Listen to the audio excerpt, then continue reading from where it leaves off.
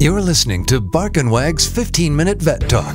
Each week, your host, Polly Requa, interviews veterinarians and individuals in the pet industry from across the nation answering pet questions. Bark and Wag podcast is produced weekly for your enjoyment, and show notes can be found at barkandwag.com under the podcast tab. That's BARKNWAG.com. Please remember to subscribe to Bark and Wag 15-Minute Vet Talk.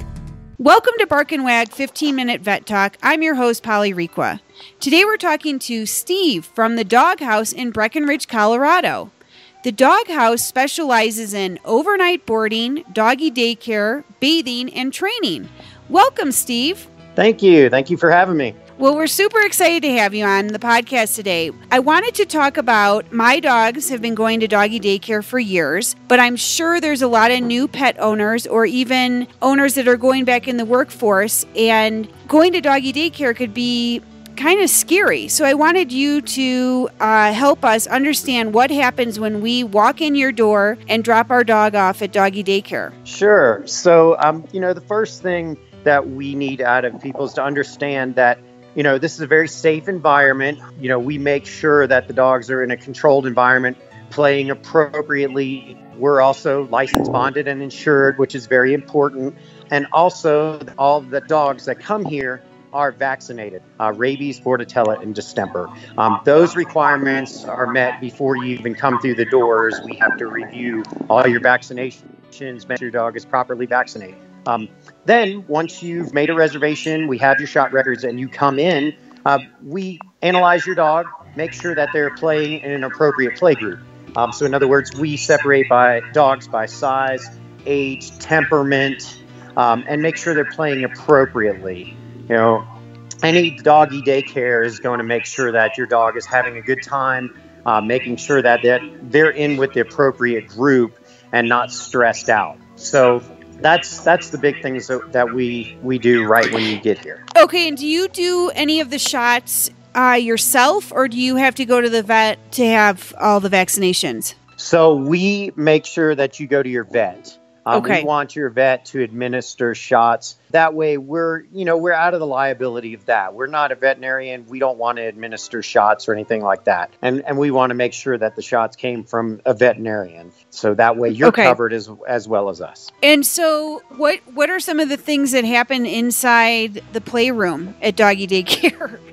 So we have them running, jumping, having a great time. Staff is here. We make sure that they're playing appropriately. So no mounting, no fighting. We don't have toys in our play groups just because that can create possession issues and things like that. And just, making sure they're having a really good time. All the staff is trained very well. If there is a fight, things do happen. They are animals, and that's something that really needs to be touched upon, is that these are animals. There are going to be fights. It's like a big frat party, and they're having a great time, and things do happen. So we're right there to make sure that it doesn't get out of hand and that nothing bad happens, hopefully. And do you have a timeout area? We absolutely do. So we have a timeout area.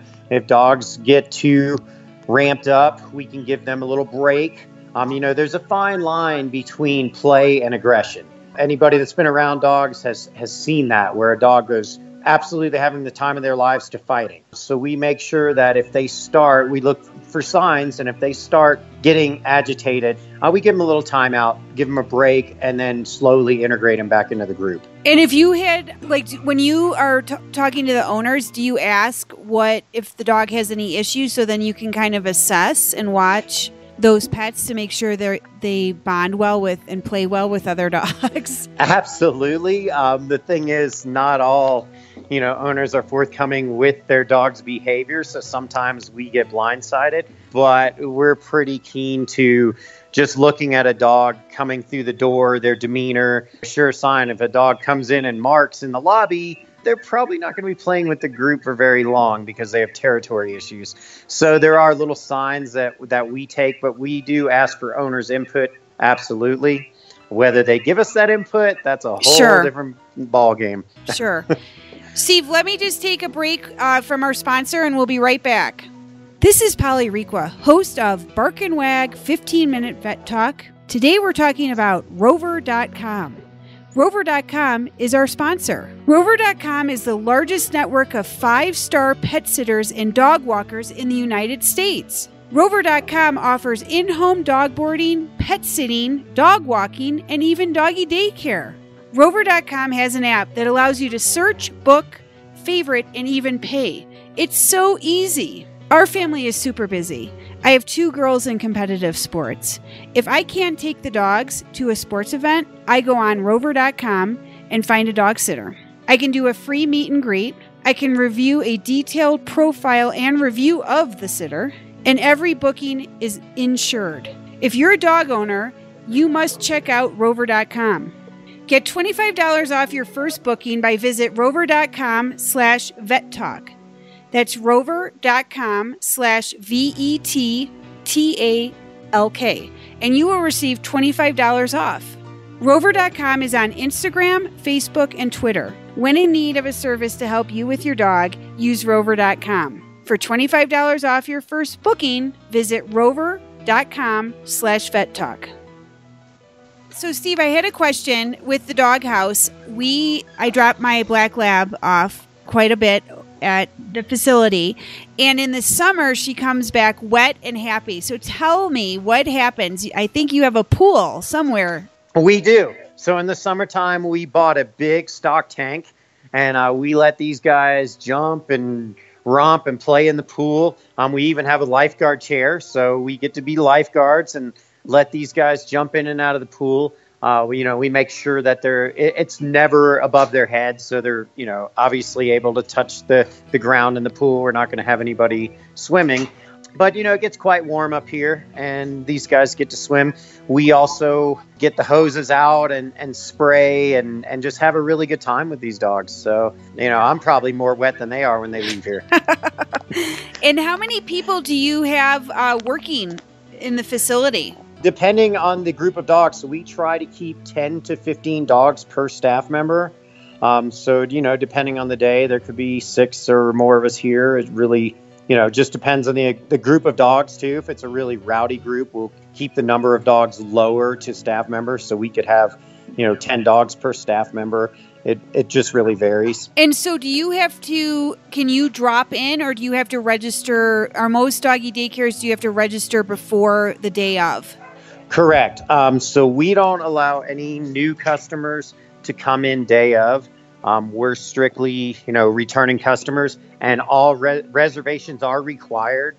So you need to go to our website and make a portal, an owner's portal, and have all your shots current before you can come in the door. And that saves time. We don't want the owner hanging around in the lobby for too long.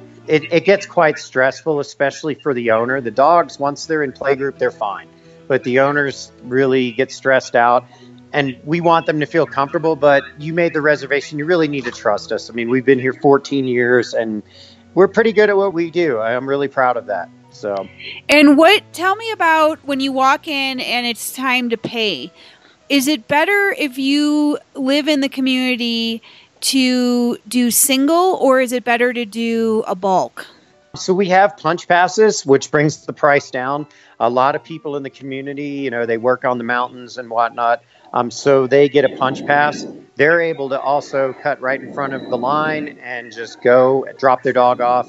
There is no paying, no nothing. They're just in and out within 10 seconds. Okay. Is there anything else you want to bring up? I would like to say, just understand that we're here to babysit dogs, not humans. Please understand that we're not trying to push you out the door, but the more time we get to spend with the dogs, the more fun they get to have. And what are your hours? Our hours are 7 to 6, 7 days a week. We are closed Thanksgiving and Christmas. And where are you located? We are located on 229 Continental Court, which is right behind Colorado Mountain College in beautiful Breckenridge, Colorado. Okay, and I'll put your information in our show notes as well. Awesome. Good. Well, I certainly appreciate you being on the podcast, and we look forward to having you back. Oh, thank you, Polly. Thank you for listening to Bark and Wag's 15-Minute Vet Talk. If you like what you just heard, we hope you'll pass along our web address, www.barkandwag.com, to your friends and other pet owners. Have a pressing question for a veterinarian? Ask your question at barkandwag.com under the podcast tab. This has been a KFR production. Join us next time for another edition of Bark and Wag's 15-Minute Vet Talk.